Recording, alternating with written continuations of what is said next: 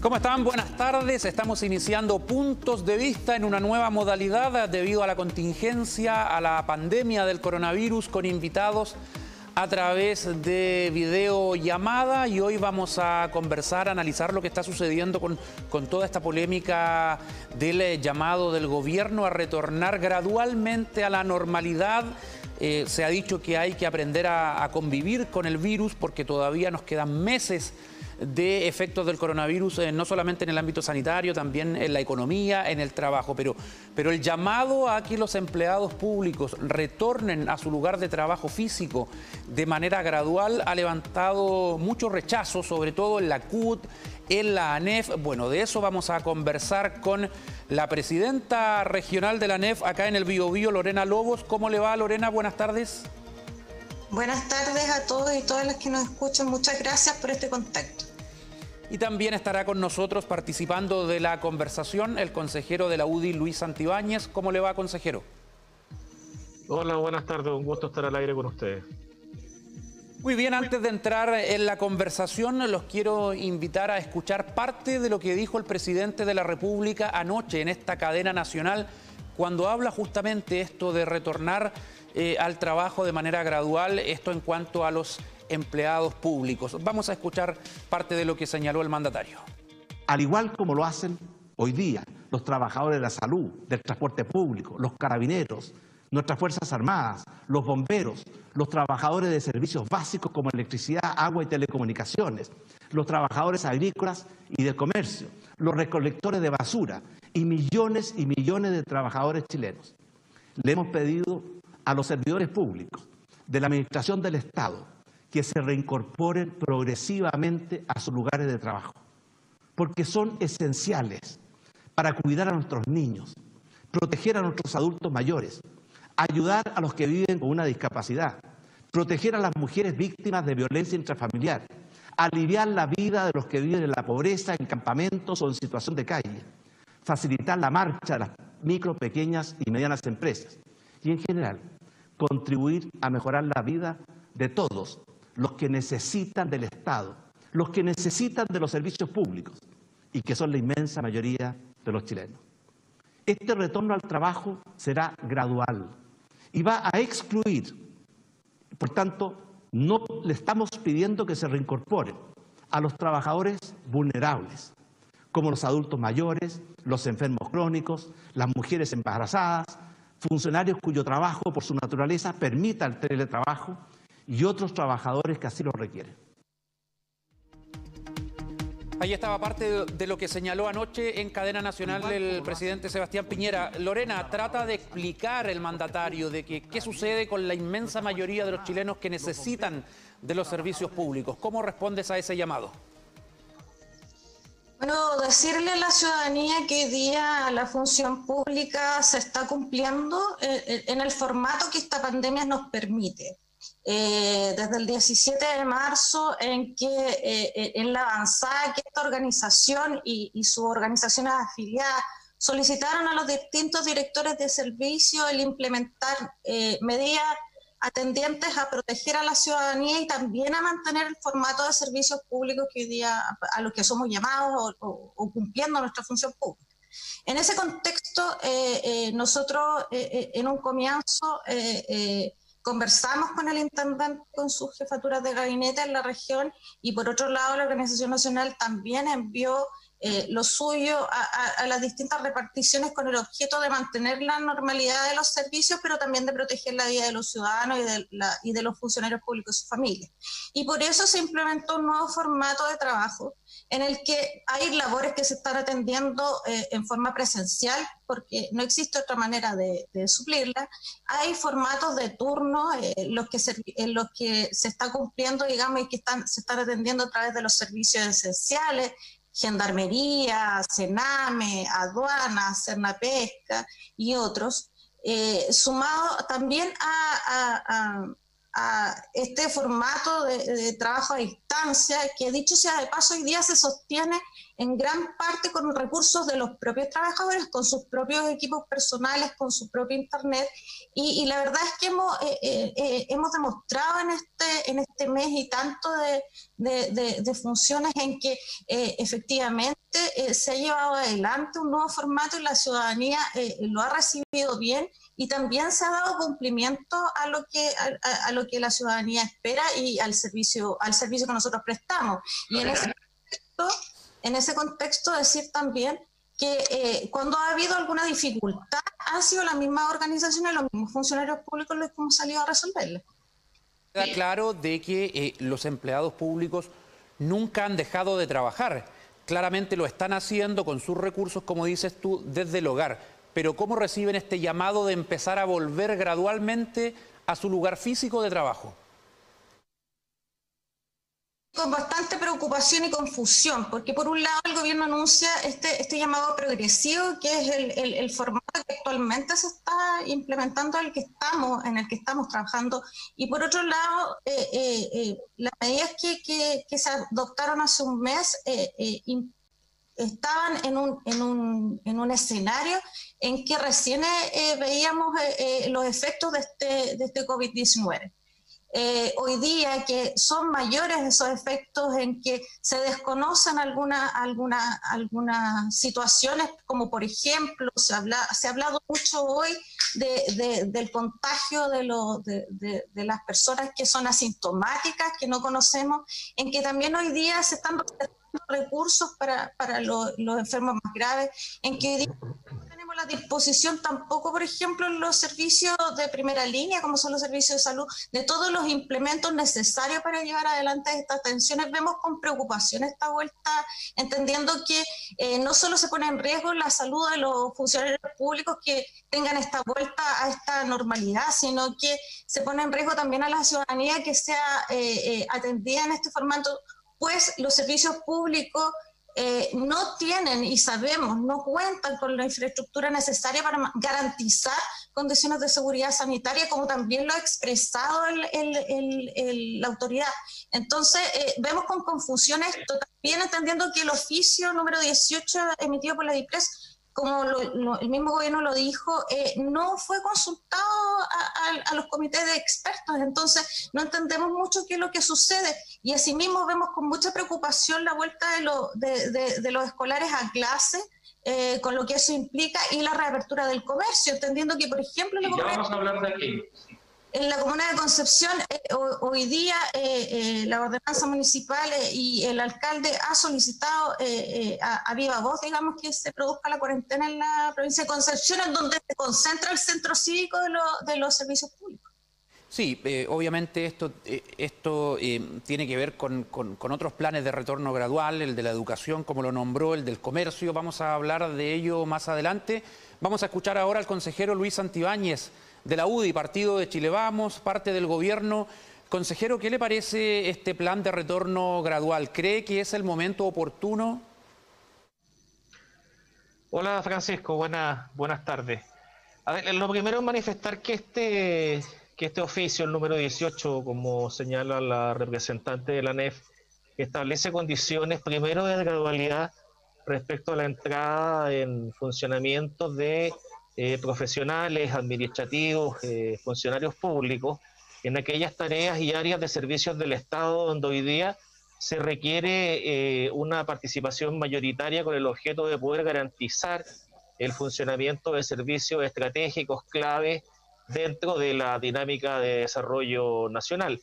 Los funcionarios de la salud han dado prueba manifiesta de ello, siendo la primera línea de intervención para minimizar, detener y atender los efectos de la crisis COVID-19.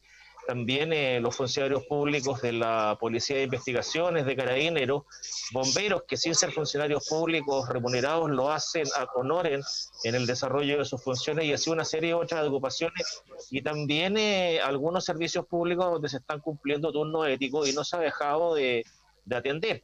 Pero naturalmente aquí se requiere que gradualmente, escalonadamente, a través de protocolos de funcionamiento que están siendo tomados a efecto por distintos servicios y también por el propio gobierno regional, se dispongan de los medios, los tiempos y las características de funcionarios que van a ir poco a poco durante las próximas semanas y probablemente durante el transcurso del año, incrementando las filas de funcionarios públicos al servicio de la ciudadanía.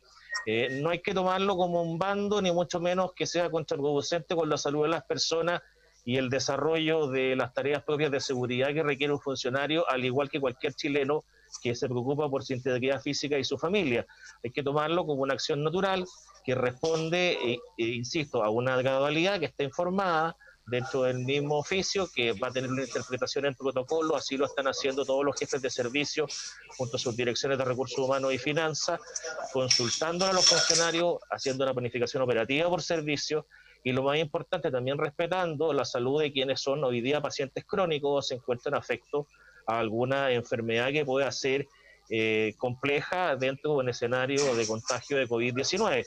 Debemos ir acostumbrándonos a una situación que nos va a acompañar por largo tiempo, así lo manifestó el propio presidente de la República en su mensaje presidencial de ayer. Por lo tanto, los funcionarios públicos no están ajenos a esta realidad, y como tales, y en virtud de sus compromisos como representantes también del Estado en aquellas áreas de planificación estratégica de servicios, deben estar dispuestos a atender esta gradualidad, y naturalmente los gremios a también participar de estos procesos de gestión, ser considerada su opinión y atender también a las sugerencias que haga el Ejecutivo sobre esta planificación con funcionarios públicos. No son instancias distintas, no son vectores que vayan en líneas distintas, no son posiciones distintas. Nosotros entendemos desde el gobierno regional, como Consejo Regional, o los funcionarios públicos como parte del desarrollo de las tareas de gobierno y de Estado, porque al final del día son todos servidores públicos que buscan lo mejor para la ciudadanía. Y nos vamos a separar un instante breve, y a la vuelta de la siguiente pausa comercial vamos a seguir conversando acerca de lo que pasa con el empleo, principalmente el sector público, y este retorno gradual. Espérenos porque ya regresamos.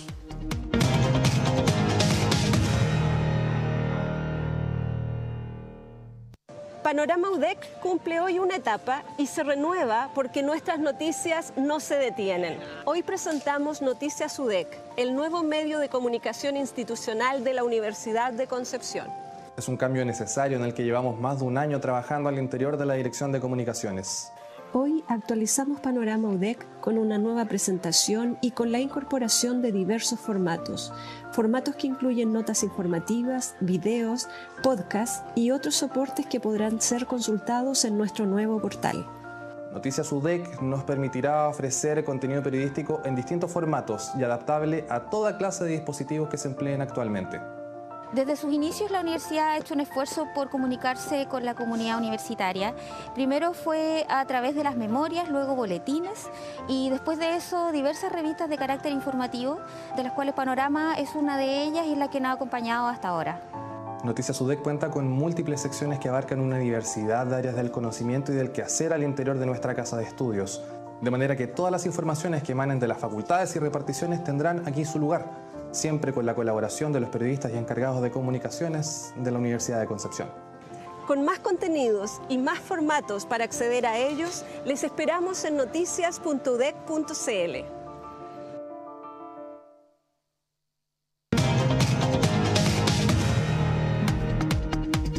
Volvemos con Puntos de Vista en TVU, canal de la Universidad de Concepción. Estamos conversando con Lorena Lobos, presidenta regional de la ANEF, y con Luis Santibáñez, consejero regional de la UDI, acerca de este plan de retorno gradual de los empleados públicos a los diferentes servicios. Lorena Lobos, ¿hay presiones de carácter económico para retornar a la normalidad, viendo el panorama en general? Empleados públicos, por una parte, que tienen que cumplir, por ejemplo, con muchos trámites de la ciudadanía, y por otro, esta que se dice inminente apertura de centros comerciales grandes como los malls. Sí, nosotros creemos que esta medida evidentemente es como la puerta de entrada para normalizar en un momento en que toda la evidencia científica nos dice que no es prudente. Nosotros lo que apelamos es a seguir cumpliendo con la función pública en este formato, porque así ha sido. Yo creo que es menospreciar la función pública el decir que hoy día no se cumple o que es necesario readecuar o reagendar algunas cosas. Yo creo que para eso los funcionarios públicos hemos estado siempre disponibles y de hecho hoy día las grandes soluciones respecto a aquello lo hemos dado las mismas asociaciones. pero entender que es el momento. La Organización Mundial de la Salud ha llamado a la prudencia y yo creo que en eso es no perder el foco. Hoy día lo más importante es saber enfrentar esta pandemia porque no estamos en condiciones normales y para aquello hoy día requerimos que las autoridades de gobierno sean responsables en ello y responsables no solo con los intereses económicos sino también con los efectos que pueda tener. Hoy día nosotros no contamos con los recursos internacionales como los grandes países de Europa que pueden enfrentar de golpe y porrazo 100.000 enfermos.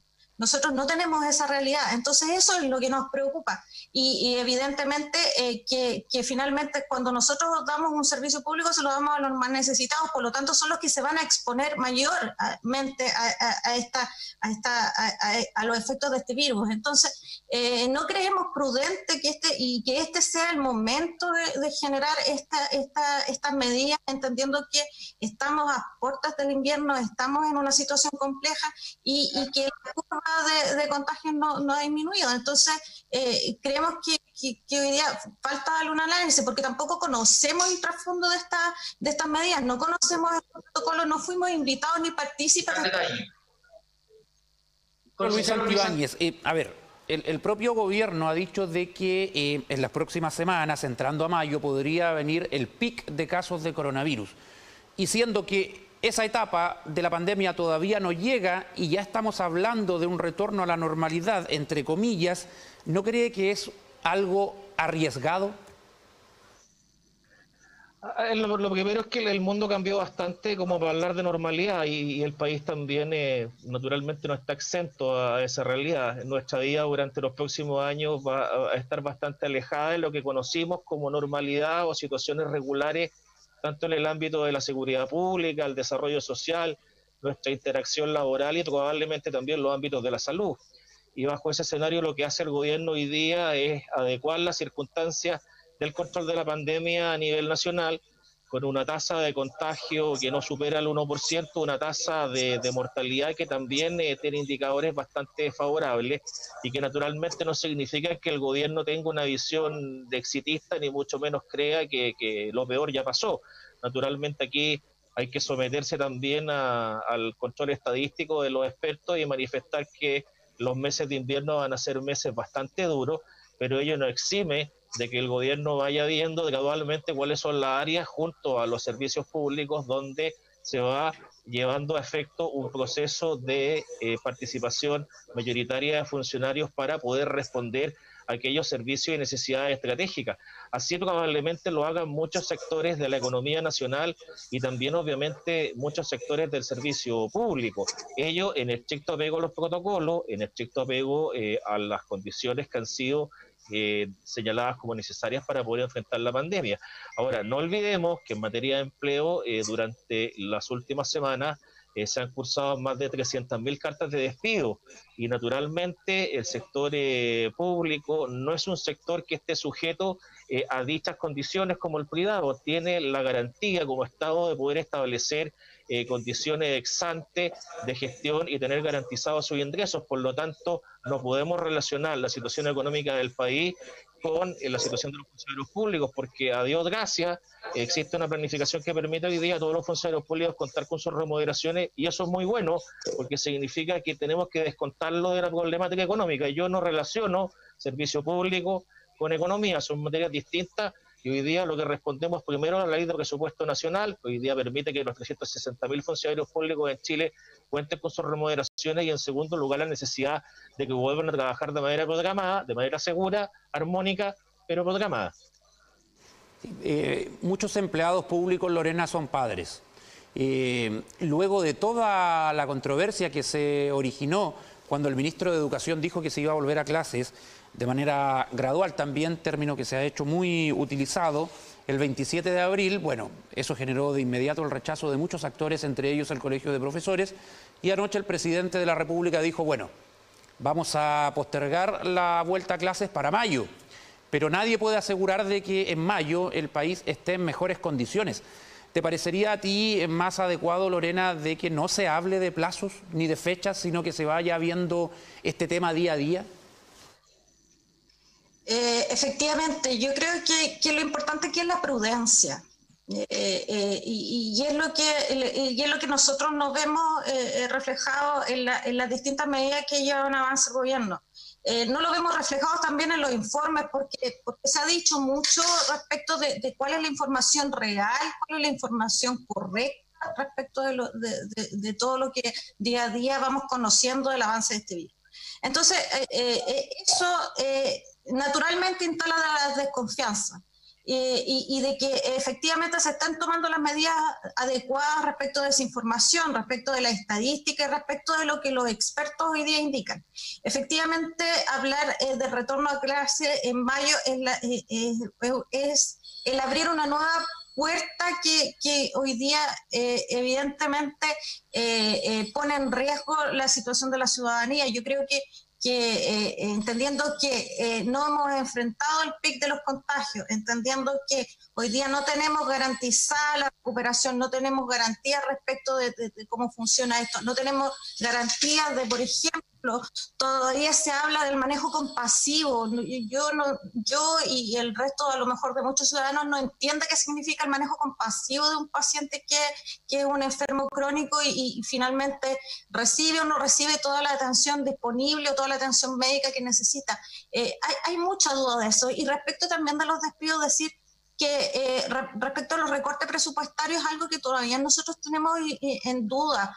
¿Qué va a suceder con los programas que nosotros hoy día no efectivamente estarían siendo efectos de estos recortes presupuestarios? Así que no creemos tampoco que seamos ni que se diga que nosotros somos funcionarios privilegiados. Los funcionarios hoy día en los distintos formatos nos encontramos trabajando y por eso sostenemos nuestros empleos.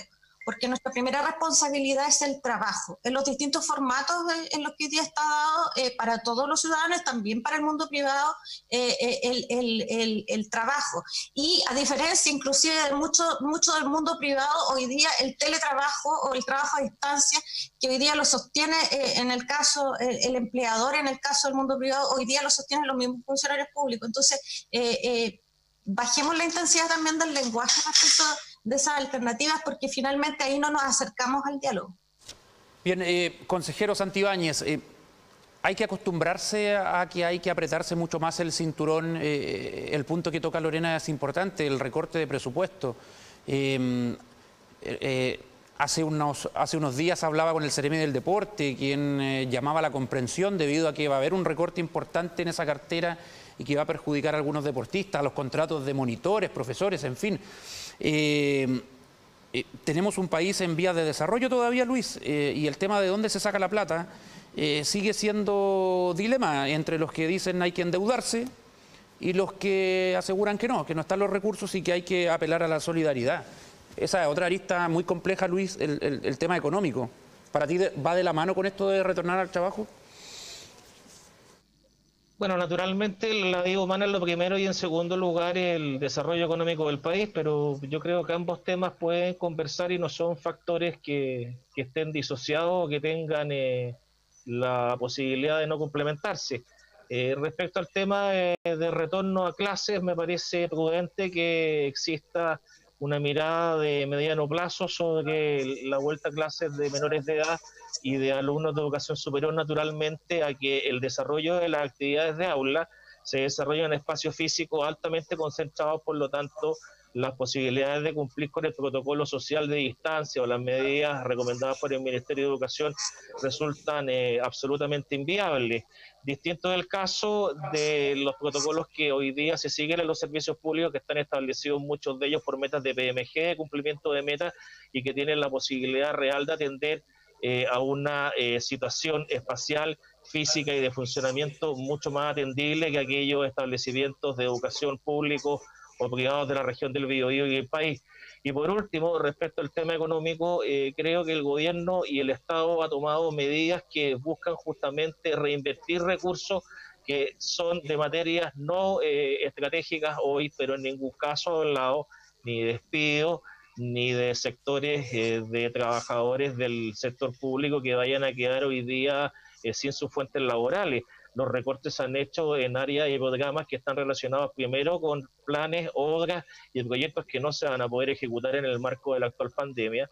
En segundo lugar, áreas de programa y servicios que son del ámbito mucho de las comunicaciones, del turismo y en el ámbito del deporte, de la realización de actividades de concentración masiva que tampoco van a poder realizarse. Y por último, disposiciones del Ministerio de Hacienda que han establecido a través de la DIEPRES la necesidad de que los servicios públicos asignen liquidez a la caja del Estado, lo cual no significa que sean recursos que vayan a ser quitados a los servicios regionales, sino más bien reasignados con el objeto de poder programar y planificar lo que es el gasto fiscal durante el año 2020. Es un año complejo, difícil, el más complejo de los últimos 100 años en términos sanitarios, por lo tanto las medidas que se están tomando son excepcionales y vamos a tener que acostumbrarnos probablemente a un año donde tengamos complejidad fiscal, pero con un ejecutivo, un gobierno y un Estado que incluya a todos los funcionarios públicos comprometidos con el desarrollo de un país que tiene 18 millones de habitantes y que necesita a sus 360.000 funcionarios públicos dispuestos a servir a su país en este marco de la crisis sanitaria. En un minuto, porque ya se nos acaba el programa, Lorena, el Consejo Asesor apoya el retorno de los funcionarios públicos mientras se sigan las indicaciones de salud. En un momento se dijo que no se le consultó esto al Consejo. Bueno, el Consejo sesionó y está respaldando al gobierno. ¿Es un revés para ustedes o no se conoce la realidad del trabajo mismo por parte de estas personas? No, yo creo que no, hay bastante desconocimiento hoy día del hacinamiento que se produce. Por ejemplo, estoy pensando, ustedes lo han cubierto muchas veces en los consultorios de la CAJ Biobío, pues. Creo que es un tremendo error que puede llevarnos a consecuencias insospechadas, porque hoy día recién Alemania, que tiene muchísimos más recursos que nosotros y que ha tenido un manejo de la crisis muy distinto al que ha hecho Chile, está tomando funciones con bastante prudencia.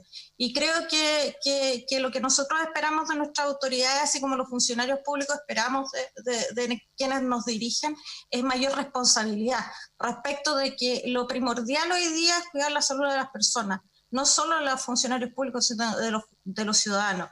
Y que efectivamente vamos a vivir un año difícil, pero la economía se recupera, la vida de las personas no.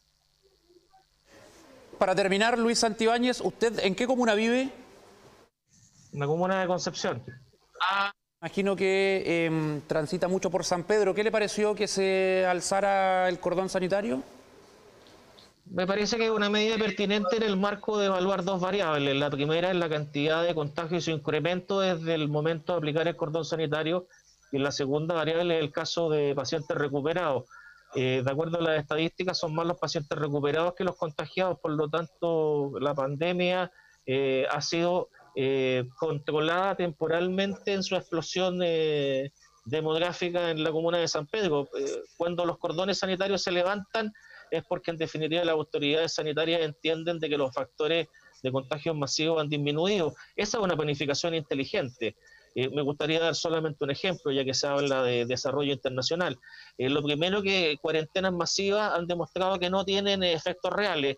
El caso de Japón, de Corea del Sur o de la propia Argentina, donde hoy día más del 90% de las empresas no están en condiciones de pagar los sueldos a sus trabajadores, son clara señal de que las cuarentenas locales, regionales, con énfasis municipal, son las pertinentes.